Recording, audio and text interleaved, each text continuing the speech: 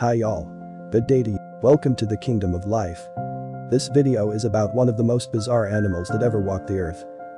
Our world has experienced numerous unusual and creepy animals over her history. All organisms in the planet, from the smallest to the largest, all are unique in many ways. Nature, on the other hand, can always produce something weird. Around 90 million years ago, in the late Cretaceous epoch, our Earth experienced one of the oddest species that ever lived in her. Sofia Keelan, a Polish paleontologist, discovered dinosaur fossils in Mongolia's Gobi Desert in 1965. Nobody knew who that dinosaur was at the time. Both forelimbs, the entire shoulder girdle, the central of 3 dorsal vertebrae, 5 ribs, belly ribs, and 2 ceratobranchialia were discovered. It was a type of theropod dinosaur. Theropod dinosaurs were a type of dinosaur that could walk on 2 legs.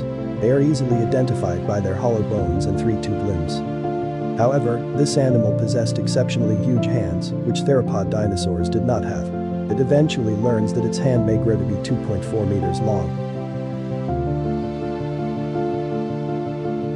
Paleontologists named it as Deinocheirus mirificus, after its weird and terrifying hands.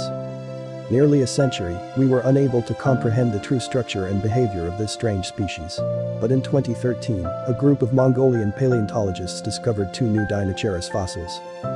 Unfortunately, the animal's skulls, feet, and hands had previously discovered by poachers. However, the animal's skull was later discovered in Europe.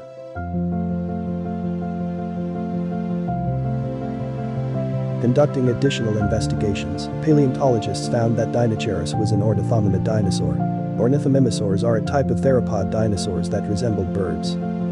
Deinocheirus is a large creature with a sail-like spine. From that we can deduce that it spent most of its time near water, grazing on aquatic plants and fish. Deinocheirus can grow to be as big as a T-Rex. Scientists saying that it had feathers like its relatives. One of Deinocheirus's stranger features was a series of extra long bones in its back that formed a humper sail. Researchers think that may have helped it balance and support its huge mass on its hind legs. Deinocheirus's hip height was estimated to be 12 feet. The weight was previously thought to be between 2 and 12 tons. The large claws may have been used for digging and gathering plants. According to fossil discoveries, Deinocheirus's last fossil was recorded at 66 million years ago. Because of it, scientists think it went extinct around that time. Deinocheirus could have thrived in prehistoric times because it was an unusually well-adapted animal for its surroundings.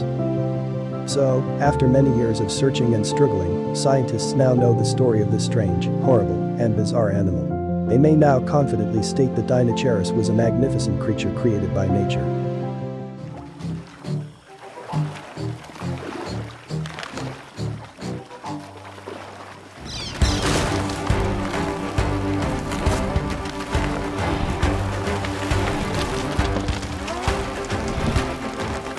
Much better.